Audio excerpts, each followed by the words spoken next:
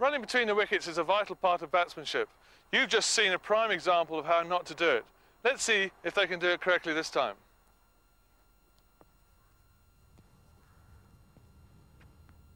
Yes, no. Keeper! Okay, well, you've just seen him do it correctly. That was very good. Dave Richardson is called early, sent Jonty back. Jonty's got back easily. So that's the key to running between the wickets. Calling quickly. Let's have a look at the points we need to avoid. Jonty has started running before calling. And the biggest crime, both players are ball watching.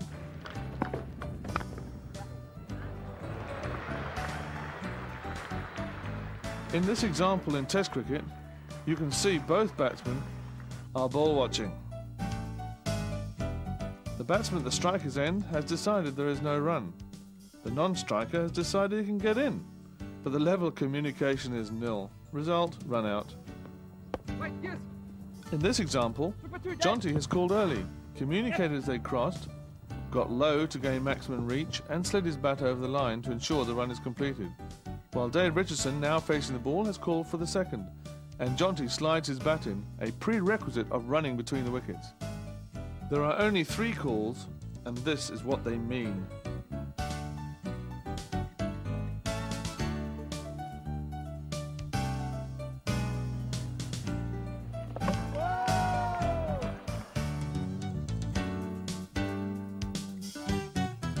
Jonty, you're the next man in. Do you get nervous? Of course I do. I think everyone does get nervous to a degree. It's quite important to be able to, I think, use your nerves, control it, and channel it in the right direction, because it will make you a lot sharper. The adrenaline is definitely pumping. And if you can control your nerves, I think you can go out to the field being really sharp. What preparation are you going to do now, just before you go in? Well, I like to get out and have a look at what the bowlers are doing, see the state of the ball, see if it's swinging or not. We're quite fortunate we've got the television, so we can look at the replays in the change room and just see where the fielders are, where the better fielders are, if the guy's left-handed or right-handed, where the singles are, and if we're scoring in a one-day game, where we're scoring, where we aren't scoring. So by the time I get out there, hopefully I've got a game plan already. Yeah, on the way to the wicket, any tips for the boys? Well, I like to get my feet moving. You know, it's quite important. I think the first ball you face, the bowler obviously wants to get in the right place, and you want to be ready for it. And if your feet aren't moving, if you're a little bit nervous and you're a bit tentative, you tend to stiffen up a bit, and then your feet don't move. And I think in cricket, I like to run a bit in the spot before I get out to the wicket. I might look a bit like a prancing horse, but by the time I get there, my feet are moving and my adrenaline is flowing in the right direction. When you've got to the wicket, you've taken guard. What do you do now? I mean, well, I want the bowler to bowl at me. You know, I want to make it easy for myself as possible. And if I start playing shots outside the off stump, the bowler's got more of a chance to getting me out. So I like to know where my off stump is. I take my guard and also mark where my off stump is and just try and score my runs off the body and mainly on the leg side. You know, if he bowls me a half volley on off stump, I'm going to obviously drive it. But initially, for the first sort of half an hour of my innings, unless it's a one-day game, the situation calls for otherwise, I'm going to play as straight as possible and just make sure I play down the line of the ball. Well, you've got to 30. Okay, you've got to 30, and now the pressure's off you a little bit. How do you keep your concentration going? Well, I think it's really still, it's very important. I mean, you just one slip up and you're out again. And in 5-day cricket, especially in first-class cricket, 30s and 40s, we've learnt now that's just not good enough for anyone.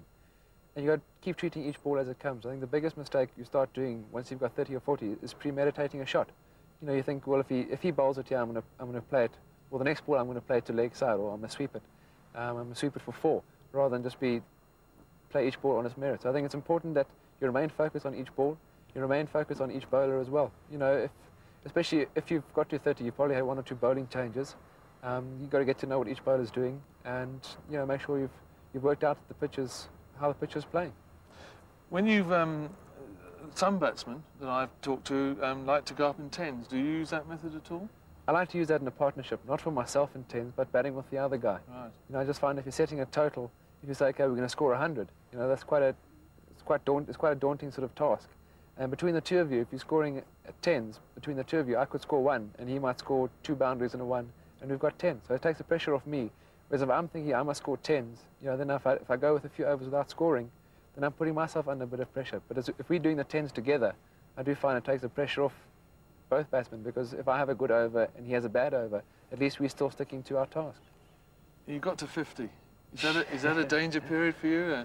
sort of a relief period, or are you looking to sort of go on from there? It is a relief, but I also think I think the biggest danger area is about 60 or 70, because after 50, you always get told to start again. And you do tend to start again, and you're playing as correctly as possible from 50 to 60, but once you're on 60, you think, well, I'm away. And you play a few more shots than you would, say, between 20 and 30. So by getting to 70, that for me is a danger period, between 70 and 100, because straight after 50, I tend to start again and do concentrate for the next 10 or 15 runs. But then after that, I get a bit loose. So it'd be quite important then, once you get to that danger period, or you recognise that danger period, that maybe you should take guard again, have a look at the field again, compose yourself, get ready again. Would you agree with that? I think it'd be really useful. People talk about 50s and 100s, but I think you can even break it down, like you say, into a danger period, which for me is between sort of 60 and 70. So if I can break that down and start again and keep going in the 10s, instead of looking for the 100 or the 50 and being a bit loose. Now you're playing Test match cricket, you've got to 120. What are your targets now? I still think it's really important. Test cricket is really hard. You can get some really top bowlers, you can get a bad decision, you can play a bad shot. And if it's your day, if you get to 120, you've actually got to make it really big. Because there could be a batsman coming in, you could think, well, we're 300 for 3, and I'm on 120, I've done my job. But the next 3 or 4 batsmen might get either a good delivery or a bad decision. And if it's your day, you've got to make it count. I think that the better Test players we've seen and have played against have scored really big hundreds against us. And we know what it's like when a chap scores 170, that's making it big. Rather than 110 or 113 or 120, if it's your day, you've really got to go right through and score over 150. That's really good advice from a really good Test cricketer. And all of you who listen to that, it's important to build an innings and work hard on it.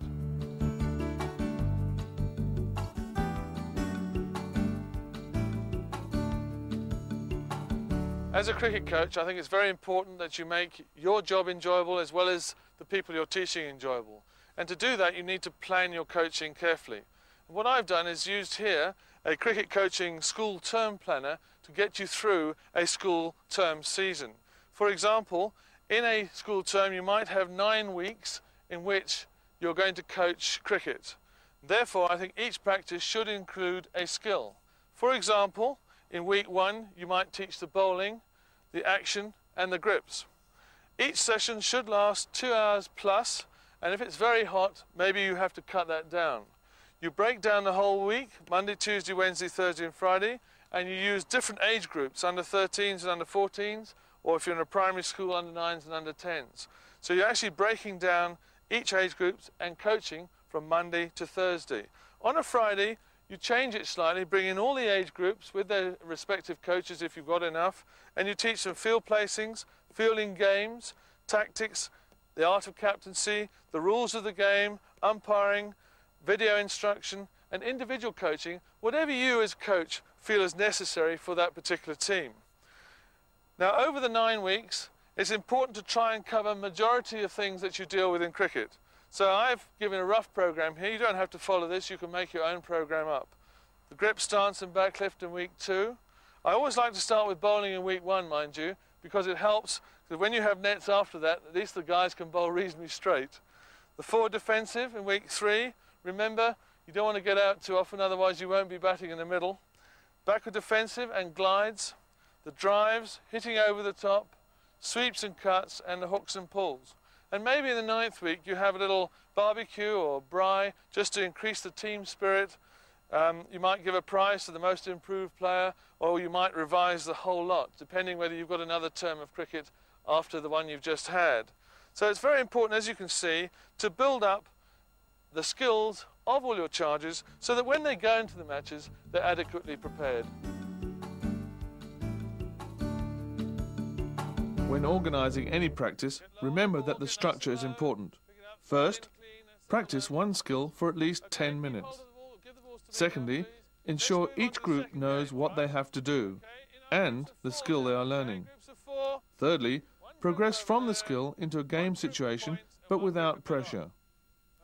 Fourthly, now include the pressure situation. Finally, the duty of